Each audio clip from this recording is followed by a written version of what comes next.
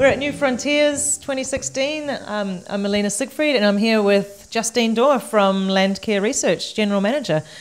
Justine, tell us a little bit about what you do at Landcare Research.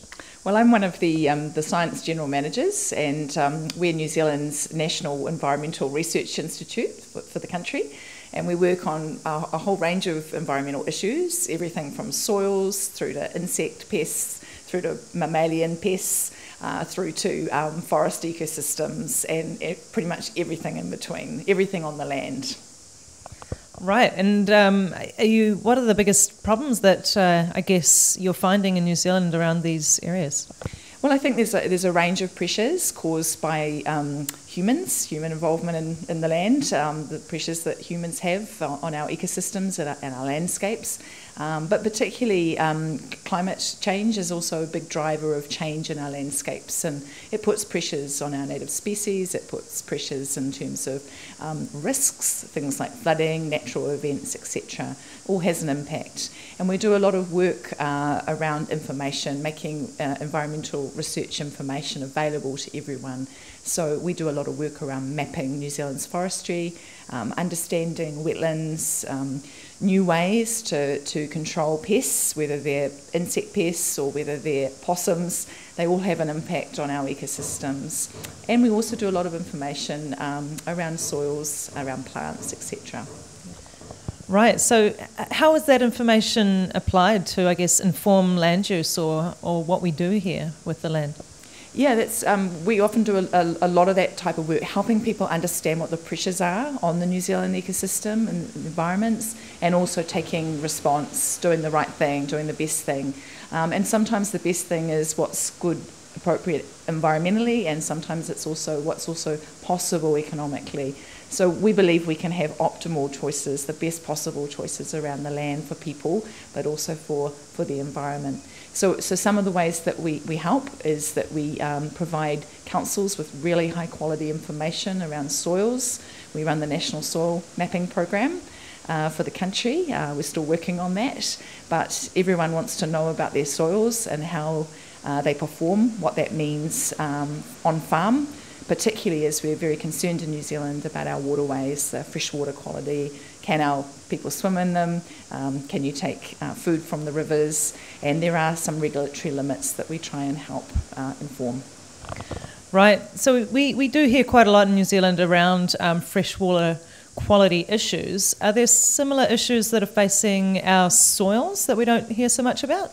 Yeah, it's a really good question. People often focus on the waterways because that's where they recreate, that's where they relax. Those are places that are really culturally important.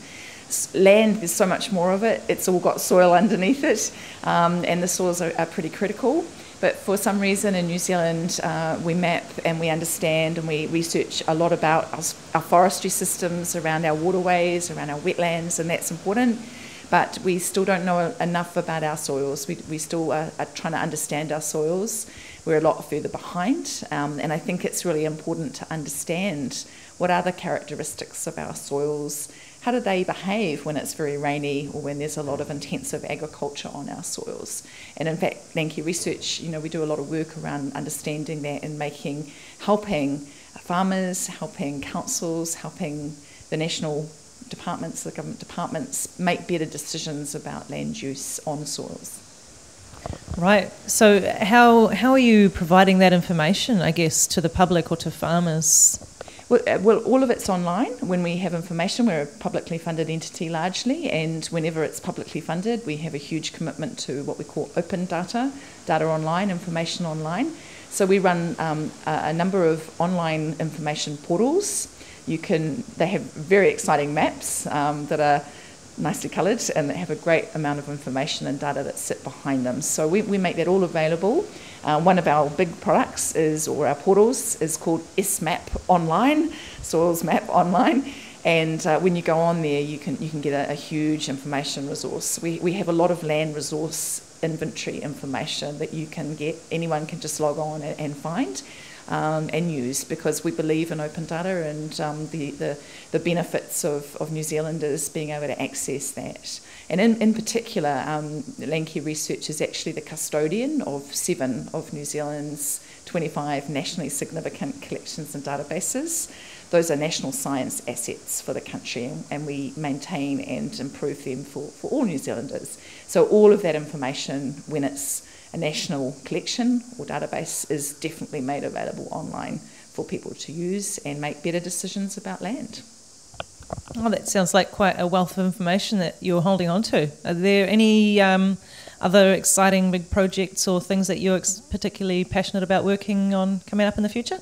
Yes, well, I think we trialled something last year in November. In New Zealand, we ran a very first hackathon based off environmental research information. It was called Nature Hack.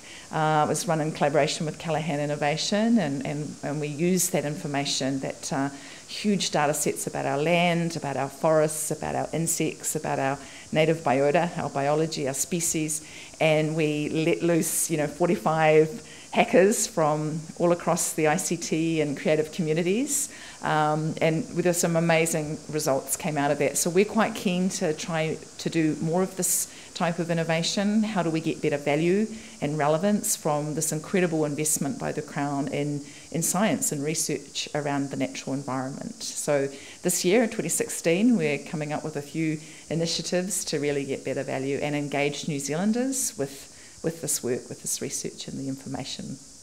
That sounds like some fantastic opportunities for cross-sector collaboration there. That's right. We often do work with a range of other organisations, whether it's other research providers or our users.